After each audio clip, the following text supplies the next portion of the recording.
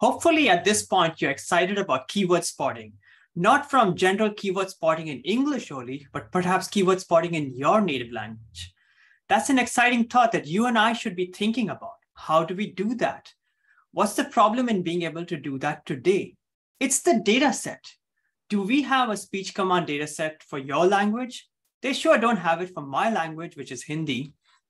Now, I'm going to talk to you about what's the real problem here. It's called the long tail. If you want to collect data that's really diverse, which means that you have to consider many, many different kinds of people and their accents and the nuances of how they say things, then the data will diminish really fast. But if you're talking about just English, for instance, there's a large wealth of data here that you can tap into. And that's effectively the long tail problem. The long tail becomes really an interesting problem if you want to do something like keyword spotting for many different kinds of languages. So I'm showing you a picture on the left that you will recognize immediately in terms of the different languages that are there. And their population clearly, indicates the size of the circle. And you'll see for some languages, there's a large number of people that you can tap into to get the data. But for many other languages, you don't have that many people. There are over 7,000 languages spoken on this planet. The question is this: how can we enable speech commands for all of them? Wouldn't it be cool to say Alexa or OK Google or in some sort of native language, and then the machine responds back in the native language? That would be a very different experience. We might be able to come with this with all kinds of different use cases. Let's also think about applications of keyword spotting beyond voice assistants. Let's say there's a virus out there that's spreading across these villages in a certain region.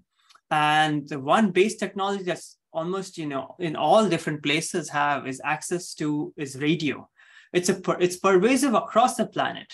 So now imagine if you're able to train a keyword spotting engine in a certain language to get it to detect certain keywords. Let's say they want to figure out how much of a problem we think that there's a certain virus in a village, and build a map, an overall map of the region for the whole collection of different villages. Imagine if we could train the keyword spotting model and put it in front of a radio and tune it to different regions or different villages where the signals are coming from. Then the keyword spotting model is going to be able to pick up keywords, let's say like virus or COVID or something like that.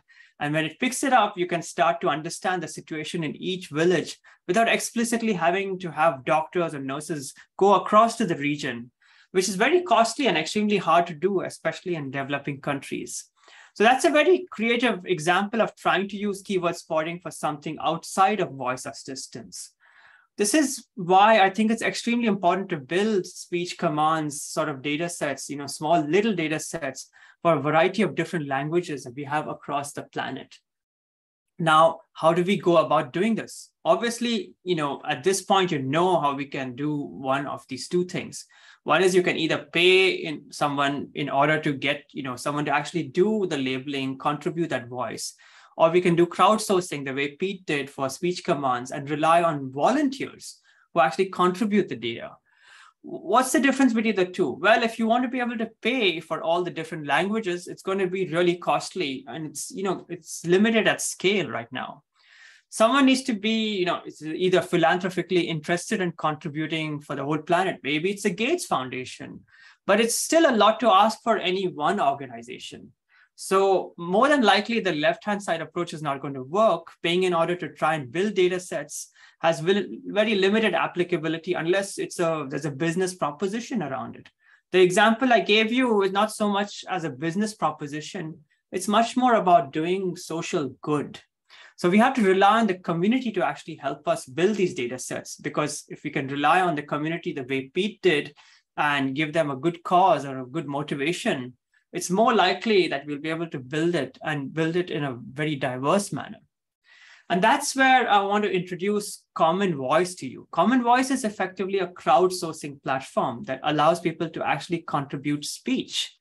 And the way you do this is by simply going to a website and you click on Speak at the top left, and a certain sentence or a certain keyword is given to you and you record it.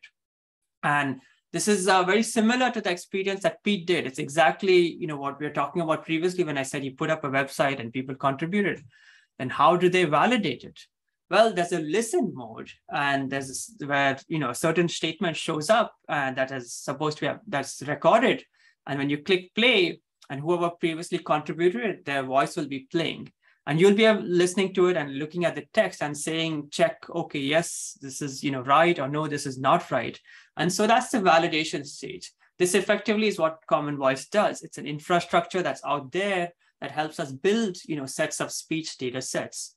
And like we're looking at right now in English over here. But you can also extend this to many different people, different languages out there. And so Common Voice is a platform that's out for the public good. Over 50,000 volunteers have already contributed speech in there. And now you might be wondering, why am I suddenly talking about this new platform, or it's a different platform? Because we've already got speech commands. So what's so special about Common Voice? Well, the interesting thing is that there are over 54 different languages, and these are all different languages that people have contributed to. What I'm trying to do here is introduce you to two things. One is a very specific instantiation of a platform that you can actually use to build data sets. Two, I'm trying to get you to understand how you can build data sets. You need to know the right tools and the mechanisms that are out there. And Common Voice is one repository from which you can get this data. So what Common Voice has is validated data sets. People have contributed it where someone has to then go and then verify it's correct. Some people listen to it and they say, yes, this is exactly what's supposed to be. And there are going to be recordings then that are also invalid. And then also where some people said yes, and then it's actually not correct. And finally, there are others where people have said, yes, this is correct. And others have said, no, this is not correct. And so there's a bucket for that too. Some of the very interesting and important aspects are that it has a permissive license, which means that you and I can use it for commercial purposes or research related purposes and so forth. And there are many contributors, as I said earlier, and it comes with metadata, which is extremely important. Metadata for a data set is like a nutrition sticker. That is at the back of every food item that you buy, which tells you how much sugar there is, how much fat there is, and so forth. Metadata is very similar to that. It's specific to that data set and actually talks about the internals of the data set. And we'll get more into that. Then, of course, there is a specific data set of Common Voice that's very relevant to us, which is a single word target segment. And this is almost exactly like the speech commands data set, which is something that we've already talked about. Pete pioneered that idea before, 2 years before, and here we have it now also in this case. The interesting aspect of this is that it supports multiple languages, not just English, which is a key thing that I was trying to get to in this video about talking about different languages for people across the planet. There are over 18 different languages today for the single keyword data set, and it's continuing to grow remarkably. The languages are effectively capturing a set of keywords. In this case, it happens to be yes, no, hey, Firefox, the web browser. The reason is because Common Voice is part of the Mozilla Foundation, which is also what Firefox is supported by. It also captures digits 0 through 9.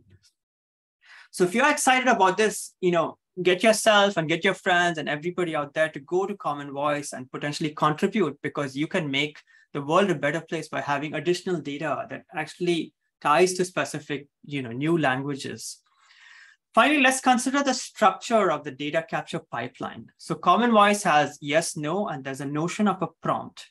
What's the prompt that we want to have? Like then, across, there's the feature of recording the data that's actually important here. How do we actually record the data? And then what are the attributes that are actually captured inside of that data? How do we then go ahead and validate that data? We've got to know, which of the recordings are actually valid and which of the recordings are actually invalid. And then use that to create data splits for tests, training, and the validation sets. So hopefully in this video, what you understand is that, hey, we started with speech commands, which is just in English, but now there are other mechanisms to build data sets for our own languages that we desire. And there's a method to this madness. And Common Voice is one systematic process, which uses these fundamental building block steps that we talked about. And so we can all contribute to it, and then potentially we can use the data set to train, custom keyword spotting models.